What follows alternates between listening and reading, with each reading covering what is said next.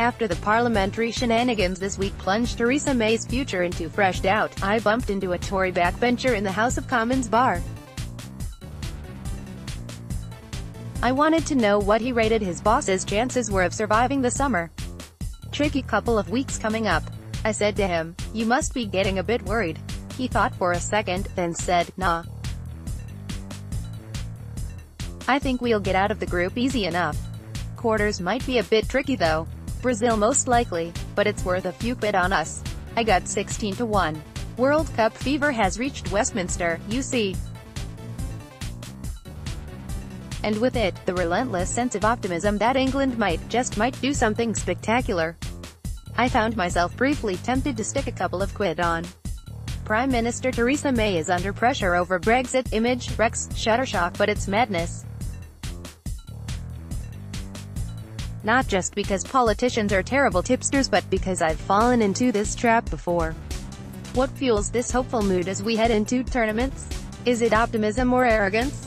We seem to drift into these World Cups, and Euros, and even the Eurovision Song Contest with an iron belief that we should be winning them. People tear up the form book, ignore the statistics and press on in the belief we'll come out on top. Which brings us to Brexit. However you voted, no one can be under the impression that things are going well. The myth that we can come away from the negotiations with some sort of good deal is up there with thinking we'll get our hands on the World Cup. But listen to some of the hardcore and they are already convinced it's all going to go well. It isn't. It's going to be very, very unpleasant. Keir Mudie, Labour on the right track as Britain's railways are in decline already, banks are planning to move staff out of the country. Manufacturing, tech outfits and even fancy dress firms are heading for the exit too.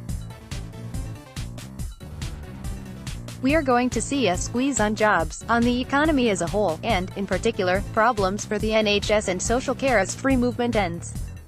Doing business with the EU is going to get harder. But still, many people cling to the belief that we can muddle through because we are Britain.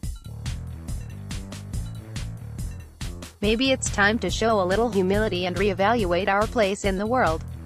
Maybe think again and have another crack at a vote. Theresa May, at last week's meeting of world leaders, didn't even get the chance to sit down with Donald Trump. And that was at the G7, where she was up against only a handful of other countries. We were at the back of the queue. And that's how it's going to be from here. You won't hear it at this World Cup, but there's one football chant we should pay attention to. A Leeds United one. As it happens, we're not famous anymore.